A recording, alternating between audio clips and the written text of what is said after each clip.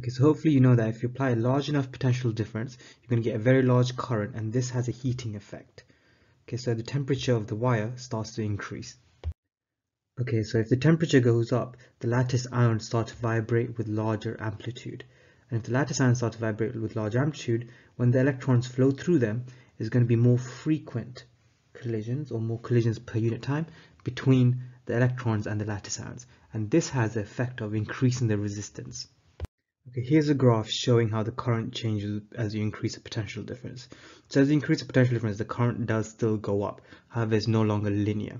And that's because of that increase in temperature at very high currents, and the resistance has gone up.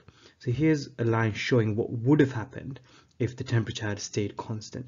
As you can see, in both cases, as potential difference increases, the current still does increase. However, with the increase in temperature and the increase in resistance, the current doesn't increase as much.